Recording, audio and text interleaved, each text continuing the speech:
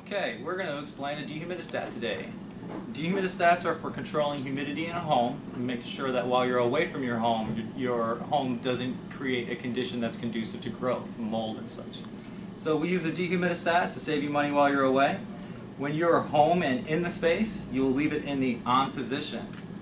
When you leave, we recommend you set that to 60% humidity. On your thermostat, you're going to set it to cool. And you're going to set the temperature down to 70 degrees.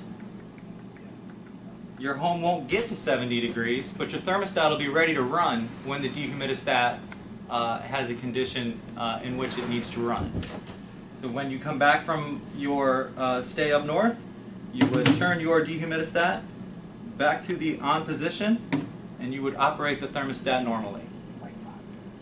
Wait about 5 minutes for a time delay. A time delay on this thermostat, it will actually blink in the middle of the stat that there is a time delay. After the time delay, your system will come back on normally.